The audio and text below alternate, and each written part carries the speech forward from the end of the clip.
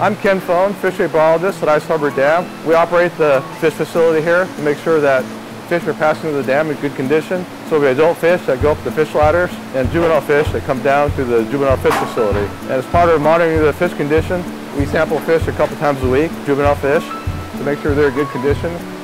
We'll actually anesthetize them and closely examine them to make sure that they're not being harmed.